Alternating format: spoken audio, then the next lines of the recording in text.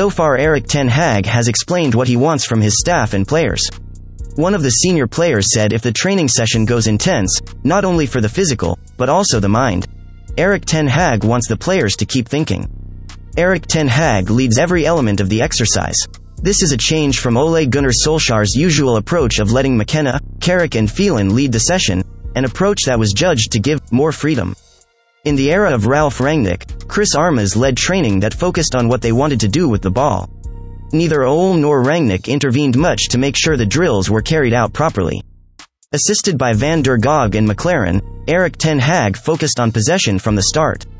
The manager's in-depth analysis highlighted United's problem in the squad's fear of obscurity of goal when they have the ball. Under Solskjaer, Manchester United were set up to be the dominant team on the counterattack, but there was no clear structure to build attacks and also a series of passes that supported ball possession. Meanwhile, Ralf Rangnick is obsessed with revamping the backline that he considered a complete mess when he inherited the Solskjaer team. This makes him not focus too much on building attacks that he also wants to implement. Erik Ten Hag wants all his players without exception to feel comfortable having the ball at their feet, with a mind focused on making crucial decisions on the pitch.